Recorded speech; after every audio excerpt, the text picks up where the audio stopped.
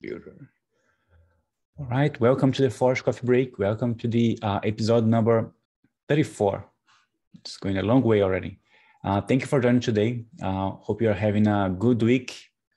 And last coffee break, my colleague Jaime was covering for me. And now I'm back here, back from vacation. And yeah, let's start with, this is an open space for general questions, any topics that you might have. And let me start with you. If you have any questions, any topics that you want to bring up, if you have any projects that you're working with.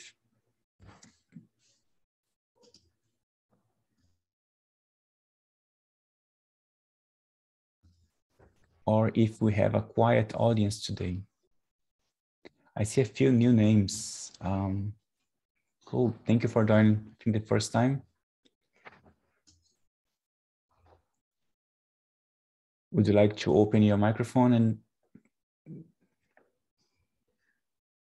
Yeah, sure. Well, my name is XXXIV.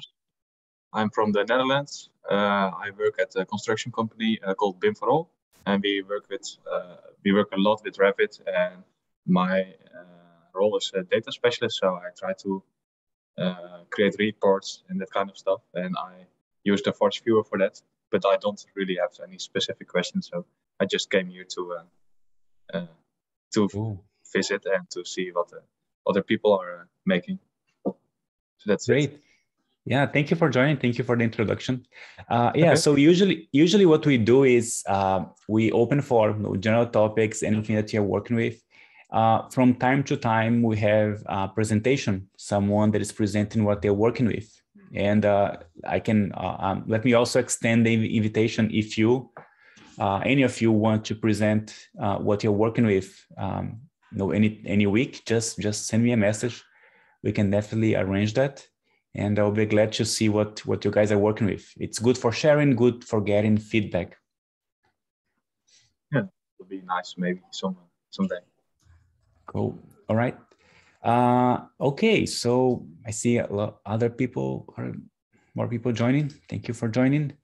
So what I also usually start doing is to share some new information with you. And actually, there is something today that is fresh out of the oven here. So we are just releasing the trade-off API inside the Autodesk Construction Cloud. And if you haven't tried that API, there is no sample documentation, the API reference, step-by-step tutorials, all of that is available. And if I'm not mistaken, João was working on that sample, aren't you? Yes, it's coming soon, both of the samples. One I made and the other one John made, both to read information from this API. Excellent. In the upcoming days, we'll have more details. Okay, yeah, I see here sample coming soon. Anyone here working with BIM 360 or ACC? Have you worked with this one is specific for ACC, right? Yes. Yes. Mm-hmm. There's usually a few people on the coffee break that are using Construction Cloud or BIM 360.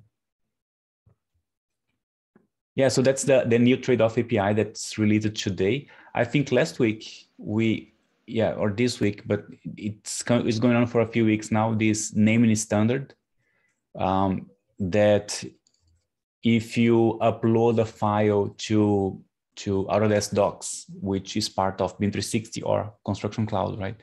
If you upload a file and there is a standard naming definition for that project, your file will be checked against that standard. And if you try to upload a file, there is the possibility that your file is not accepted because your file is not matching the naming convention, naming standard, sorry. In that case, I believe the file will go to this sandbox where you can review the name later. So in case you try to upload a file and the upload process is not coming through, it's possible that it's related to this because the customer, owner of the account of the hub, it's checking against standard and your API, the upload is not matching That's standard. Yeah, holding area for short. Not sure if you have seen this before. And I know that, and let me bring you to the spotlight. I know that Nejelko, you asked us to do a demonstration of the Node-RED sample. And my colleague that knows about that sample, he's actually busy this week. And he said that he could do next, but no, on the next coffee break. So in 2 weeks from now, we'll do the demo for you and for the others. Yes, okay, thank you. It doesn't matter it's today or next 2 weeks, but just to see, it's very interesting. I hope it will be interesting for all of us. Yeah, that sample is quite nice. Let me get here just for context. Forge task. And yeah, it's a visual programming tool that you can essentially drag and drop the nodes, connect them, and run some code without coding. You can just connect the dots, connect the nodes. And we have a sample with that for Forge. And his name, my colleague's name is Maduka. He will be presenting on the next coffee break. Yeah. Okay, thank you. Thank you. Okay, I'm talking for a long time. I see to have more people joining now. Any questions, any topics from you?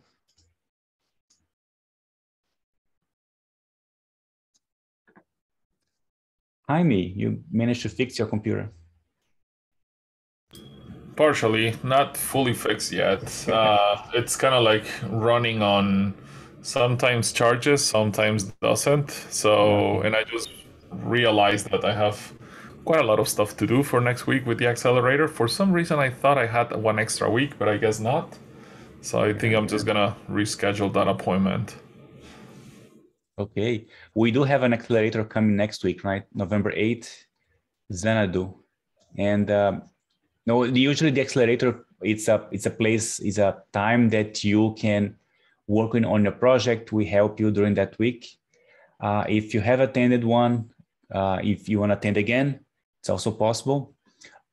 We're still accepting applications, right? Yes. Okay. So yeah, yes, it's still in time. Yeah, it's still in time to apply if you haven't applied yet. And yeah, again, coming back to you, any topics, any questions? Just be quick to apply, right, Jaime? So we have a few days. Yeah.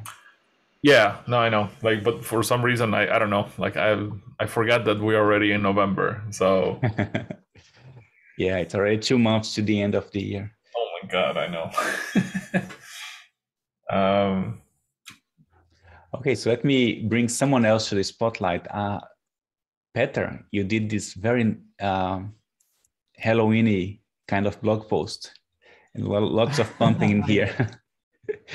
Oh yeah. It was just this. I've had this idea about maybe going a bit more into the details on some of the basic stuff in extensions, right? Because I mean, extensions are really, I think, an important aspect and concept of the viewer development, right? And I mean, I've been doing this for a long time, but I felt, over time, I've been realizing that there are some parts of the extension mechanism in the viewer that maybe some people may not know about, like, right? I mean, about like the different ways of passing options or passing input parameters to the extensions, right? Or that you can actually, like that last section here says, you can actually expose some sort of a state of your extension to the viewer, so that when somebody wants to capture the entire state of their viewer at some point in time, they can actually include the state of your extension as well.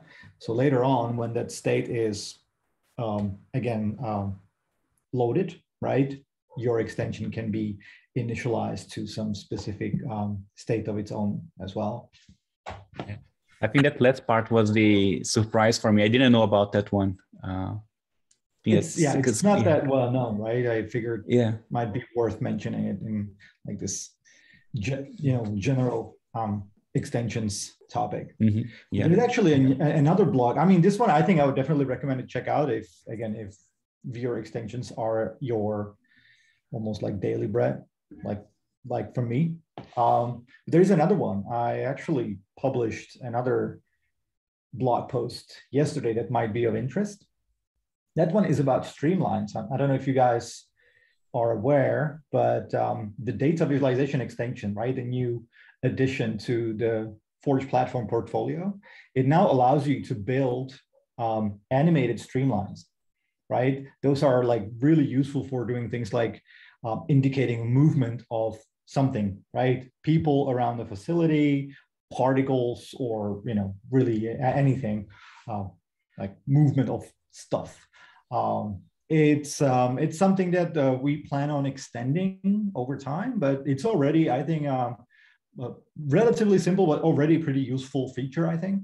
The idea is that you use this one singleton class from the viewer extension called Streamline Builder, and you can use it to create new instances of streamlines, and then you can animate them by basically advancing them, right? So advancing in this context basically means adding new XYZ position to the end of this polyline, and at the same time we also remove the last the first point, right, from the polyline to keep the usage of GPU buffers fixed, right, so that we don't have to resize them all the time. So you can say that my line will have 64 points, my streamline, right, and then you can keep calling this advanced method on your streamline, which will keep adding new point to the end and removing this, the oldest or the last point from the beginning. So that way you can animate things quite nicely and easily. You can set up, line thickness, opacity, colors. For now, just on the streamline level, globally for individual streamlines. But later on, the idea is that you will also be able to control the thickness and opacity and color of the individual points along the streamline, right? So you can have them, differently colored, with, again, different opacity to indicate other types of value changes along the path of the streamline. So I'm thinking this might be pretty interesting. I was thinking if maybe there is some sort of some sort of a real-time data source, something we could use to maybe read simulated movement of cars around a city block.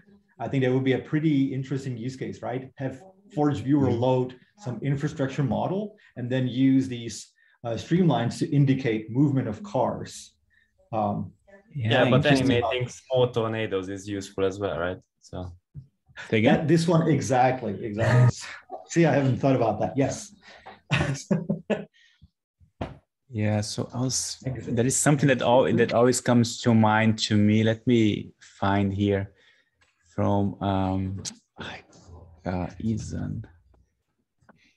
Where is it, Ethan? He did something very nice with Revit that you can play with that as well. Like finding some path, like exit path? Yes. Where is it? That is cool. That's actually another idea I was thinking about. To have some sort of an indication of, like, I was thinking about some kind of a pathfinding algorithm inside a Revit design from a given point. And already he's working on something like that. I've just seen a presentation from him. So maybe you should talk to him. Sorry, I think Revit actually has a feature for that, and it's just that information doesn't come through. Yeah. I think this is the blog post from Ethan playing with that. But he did something else. He used a different kind along the path. Yes. Yeah. And the path is drawn by hand. Do you know? No. That path you can extract using Revit API. Awesome. All right. So I'll talk to Ethan. I think Revit API exit route. There is something there to do it. There is a new API. I think on the latest version. Yeah. I think it's path of travel, something like that. Path of travel. Okay, I'll talk to Ethan. I think that would be a pretty interesting sample demo use case, using the streamlines to indicate like a path towards exit from a building. Yeah. Cool. Yeah, I think that's the video. It's let me speed this up. Normal. I'm becoming. He's drawing the lines. Oh, okay. So this is now being drawn by hand. Okay. Yeah, but still, there is a way. There is a Revit API for sure. Yeah. Cool. Yeah, I'm becoming addicted to have videos in twice the speed now. So it saves time, right? So. Yeah. Do you watch movies that way? No, not movies. But I'm watching classes on what's the name, that Coursera thing, and it's always twice the speed. It's way better. Okay. Cool. Yeah, and audios on WhatsApp, you can do twice the speed as well. Okay, cool. Any questions? From anyone else? Any topics? Hi guys. Hi, Michael. Here's Michael. I have a question, not about this last subject, but about the new version of the viewer API. I saw a video that you guys posted on LinkedIn that says that old apps that uses the version 1, we will have to adapt it, putting a flag thing. I'm not sure. Like we have to do something to adapt the new version of the viewer with our last apps, something like this. We have to adapt it to make it work with the new viewer version. So I'm not sure what you're talking about, and you can definitely share your screen if you have anything. But in general, now we are on version 7.55, and that was released last Friday.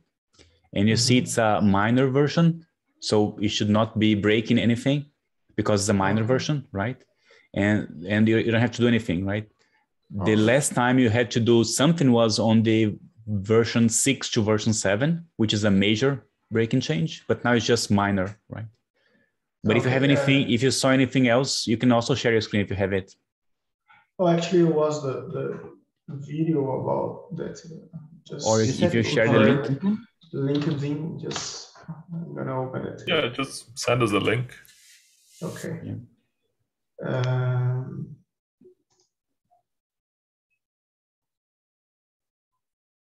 Probably I misunderstood something on the video, so yeah. I don't know. I'm trying to think. Could it have something to do with the SVF2 endpoints? Yeah. That's it. Okay. Yeah. So it comes here, right? 7.48. But I don't think these should be broken, right? Yeah. Yeah. So, the API. The API and the ENV, it's suggested that you update them because we're going to deprecate eventually the old API and ENV values, but it's not a requirement yet. Yeah. Okay. And that's only if you're viewing SVF2. The older endpoints or API and ENV environments for SVF1 should still be okay. Okay. So just to emphasize, right? If you are only moving to SVF2, you can choose that new streaming V2 or production 2 for SVF2. But if you still want using SVF, you don't have to make any changes. So your code should just keep working, your existing code. Okay. Nice. Yeah, I'm afraid because we use BIM 360. So I understood watching the video that the models on BIM 360 will be using the version 2, right? Yes. SVF. So yes, SVF. I'm using the version 1 on my apps. So that's what I'm afraid to break the app because we use BIM 360 model. So basically, you're going to have to adjust something then if you're using the translation that's provided by BIM 360 Docs service, because certain formats, which include Revit, Navisworks, DWG. Those are all being translated to SVF2 now.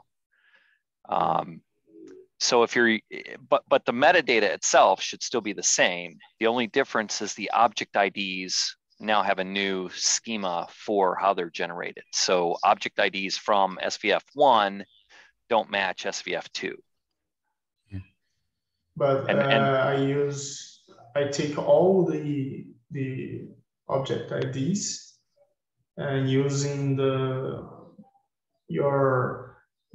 code that you have on your tutorial, I use it to take the DB IDs, so it's gonna still work for me, right? Yeah. Okay. That's fine. Yeah. So the same code will still work. The only thing that is changing is that if you get the ID and store on a secondary database outside of your system, that ID will no longer match the model if that model is upgraded to SVF2. Okay. So if you're just viewing the model and using the IDs and data inside the viewer, there is no change. But if you have a database linking outside, then you have to remap if needed. But if you don't have that database, nothing changes. Okay, cool. That's it.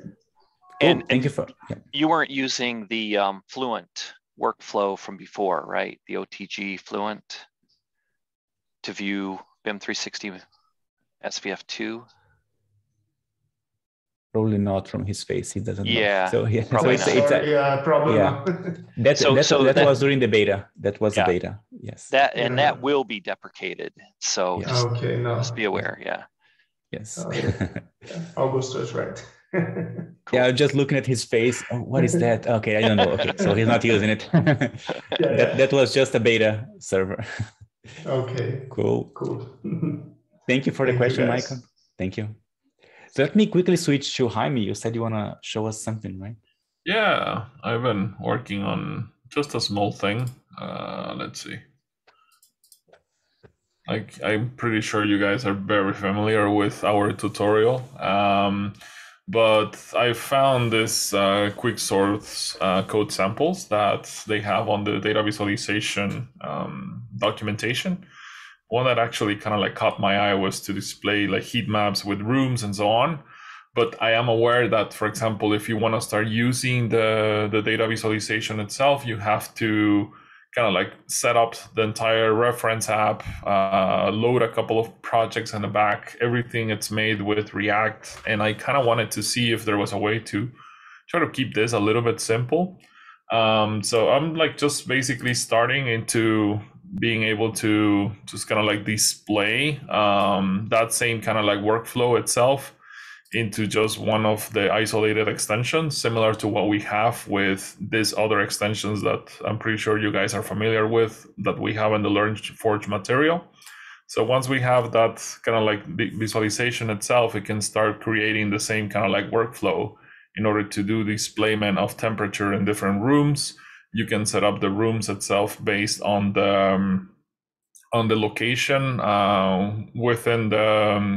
within the points where you set up these locations, and then at the same time also do some kind of like visualization animation into some kind of like workflow itself from there. So I'm putting this together because I'm gonna be attending AWS reInvent, and we have an Autodesk Forge class that it's kind of like dedicated into smart building, but more also into the AWS Quick Start that I got to work on. So in that way you can use AWS to set up the entire architecture of your applications without actually the need of doing the manual workflow of setting up the VPCs, the AC2s, the load balancers, the different kind of subnets with public and private subnets and so on. So yeah, that's kind of like what I've been like playing around with. I'm pretty sure that at some point, since this actually was not too difficult to kind of go through, I might start looking into something like the visualization itself of like heat map into the model. So I'll say, check it out. It's actually not too crazy and complicated to to kind of like identify. The only thing is that a lot of the things right now are kind of like hard coded when it comes to the positions, but this positions itself at some point could be like obtained from. I think there was one that I saw that the team actually show. It's like Hyperion Playground. So basically, you're able to, and this is something that I'm pretty sure it should be somewhere on GitHub, that you can start adding, like, let's say, points into the location. So you can set up 2 points here and another one here and another one here, and then from there you can start looking into the sensor list of where actually do they get located into the model, with the value of the DVID, the ID of the area where you're putting up the point, and then also the position itself with the XYZ coordinate, what kind of sensor you're setting up, and so on. So this kind of information could be brought up into your extension itself, and then I'm pretty sure, like, instead of hard coding it, you can obtain the values that it's getting created with this section list, and then just publish it in that way. It doesn't work only for one specific model, but you can also make it work for some other models as well. And yeah, I think that's it for me. Looking forward to have the log and the sample. You said. Yeah. No, I'm still kind of like working on this, but then I'm getting caught up with accelerator stuff for next week, so it might take a little bit longer. Yeah, I think I saw you posting on Twitter something about that. Yeah, that's why I was remembering. Yeah. Cool, really nice. Any questions to Jaime? Because I see a question from Toge. You're asking about AR VR. Toge. Any AR VR development progress? What kind of progress? As far as I know, unfortunately, nothing worth mentioning. We will let you know as soon as there is something you can play with. But yeah, no recent updates on AR VR support, unfortunately. Oh, thank you, Toge. Thank you, Peter, Jaime. All right, so last chance for questions. We're almost at the end of our coffee break. I'm sorry, I joined very late because in Denmark they changed 1 hour behind, so I thought this half past 5, so I just catch it. So annoying. No problem. Actually, thank you for joining. Yeah. Yeah, last 5 minutes. Just the time changed like yesterday.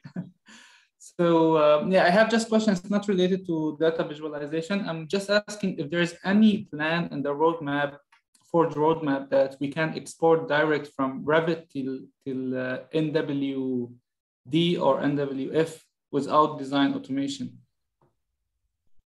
If it's like on the roadmap.